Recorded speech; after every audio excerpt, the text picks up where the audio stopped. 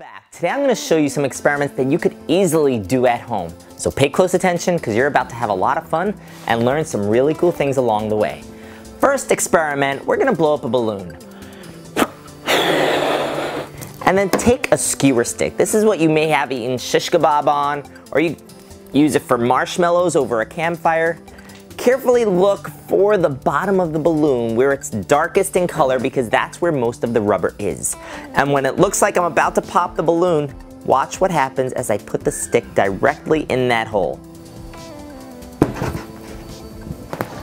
It's in and the balloon didn't pop, and now you just exit the opposite side where you tied it. And here you have a balloon shish kebab.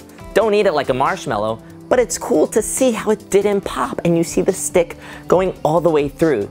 The reason that works is because a balloon is made up of polymers. Polymers is like a long chain of molecules. So when you put the stick through, it seals itself around the stick and protects all the air from coming out. It makes a seal around the stick.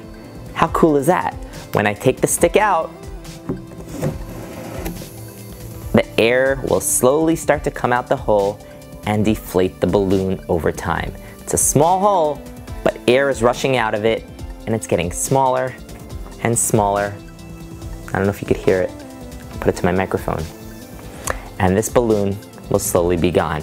Now, if I did it the other way, if I tried to put the stick in the other way, boom, it'll pop. So you have to make sure it's on bottom of the balloon.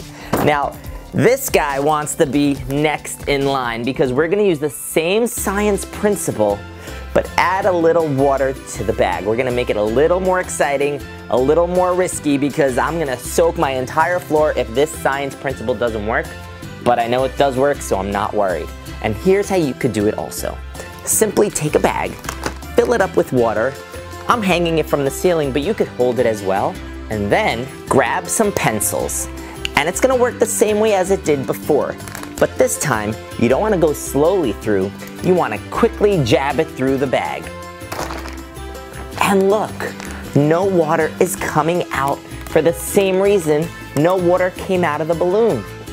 The bag is a plastic, and plastic is a polymer, just like the rubber was. The bag is sealing itself around the pencil. How amazing is that? And what's cool is you could see the pencil through the water. Let's do it with a couple more pencils and see just how many we can get inside before it starts leaking out. Now, as long as you do it quickly and fully through the bag, the science will work every single time. If you only get through one end of the bag and get stuck in the middle, the water is gonna start leaking out because you didn't have a perfect seal. So if I just go through here and make a hole on this end, but the pencil doesn't go through, it's gonna start leaking out. And we can just keep putting more pencils in and more pencils in. Just make sure you go through both sides. Ew. I almost went through the entire bag over there.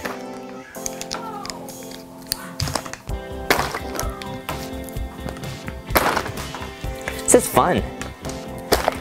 Challenge your family and see how many pencils you can get through, but just have a mop on hand in case you lose the challenge. You're gonna have to clean up the mess. But if you follow the science principles, it'll work every single time. Quick and straight through the bag. Look at that, look how many pencils are in here.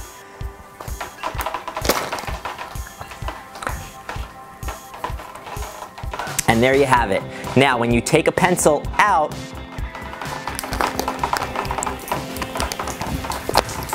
here's what happens when the pencil comes out. It starts leaking. And now I have to get the mop. All right, our next experiment is a cool one. Now, all you need is a candle. All you need is to light a candle. Let's get the lights down. And then blow it out. And what you're gonna do is you're gonna light the wisp of what looks like smoke coming up. Watch.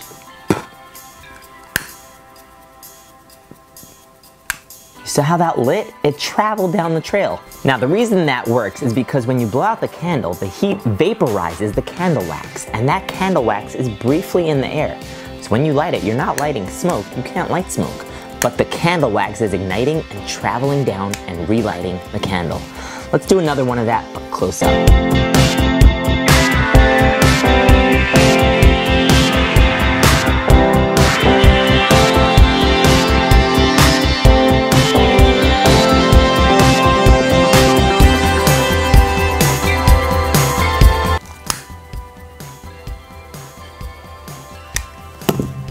Moving on to our next experiment.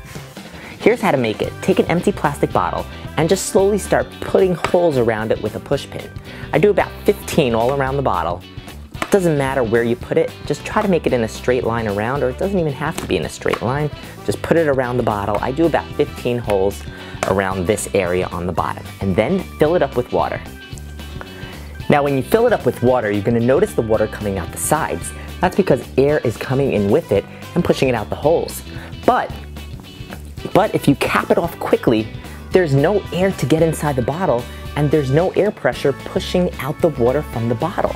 That's why even though the bottle has tons of holes around it, no water is leaking out. The couple of drips you see is just from me filling up the bottle from earlier. If you squeeze it though, yeah, you'll give someone a shower. But what you could do is give it to someone and say, I dare you, I bet you can't open this bottle.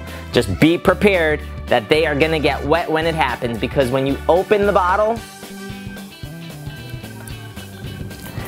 air pressure comes in, air goes in through the top and pushes the water down and out the holes. That is an air pressure science experiment that you could have fun with. Moving on to our next experiment. All right, I think you're gonna like this next one. Did you know that you can make a snowstorm out of a bunch of diapers?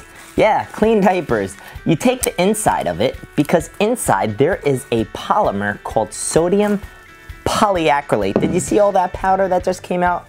That is the snow powder I'm talking about. See all this powder over here? I have 5 cups of it right here, sodium polyacrylate, and it absorbs water. It absorbs itself over 500 times the amount of water that you pour into it.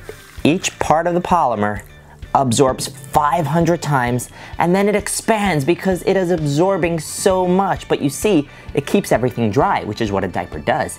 They use this in fake snow parks, well, real snow parks, but places that are too warm to have real snow, they'll make this snow so people can go skiing and snowboarding.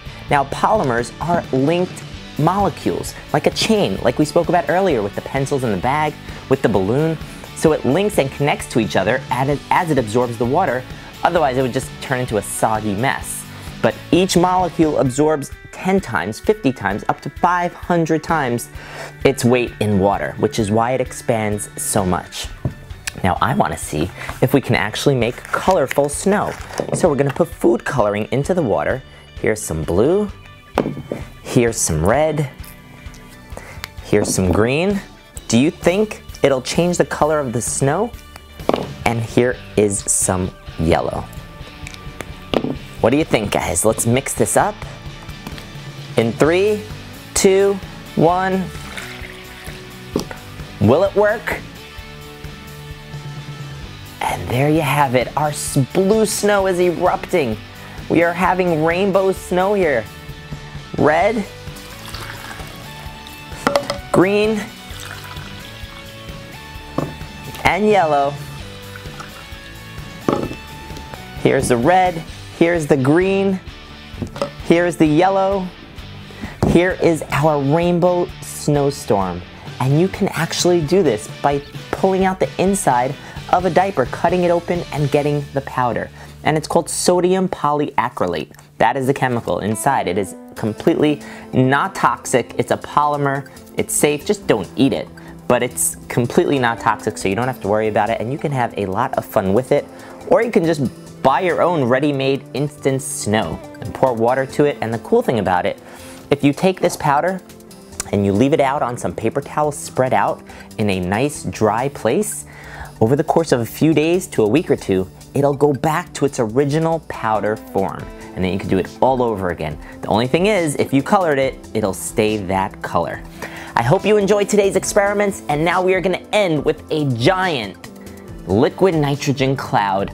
I'm gonna do that. You can't do that at home, but I figured you wanna see something incredible, because this is incredible science, guys. So let me show it to you, and the way that's gonna work is, You know, when you have hot and cold coming together, it creates steam, right? When weather, even water, that's how we create steam. When hot water gets into the cold atmosphere, it lets out steam. But what if I have hot water and the world's coldest water? Well, not water, but liquid nitrogen. Negative 320 degrees or so, negative 312 to 320, negative 300 degrees below zero. Can you imagine how cold that is? Mixing with boiling hot water, coming together, creating an explosion, and the explosion is an actual cloud. Let's head outside and see it, and we will say goodbye after that. I hope you guys enjoyed. Thanks so much for watching. Let's get to the cloud. What happens if you add some hot water to liquid nitrogen? A little cloud happens.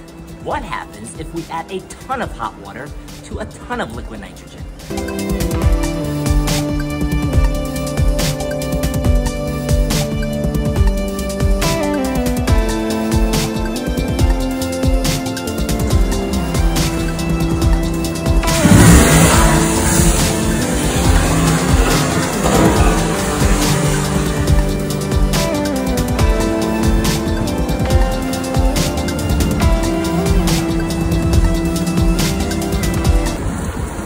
You get a giant cloud.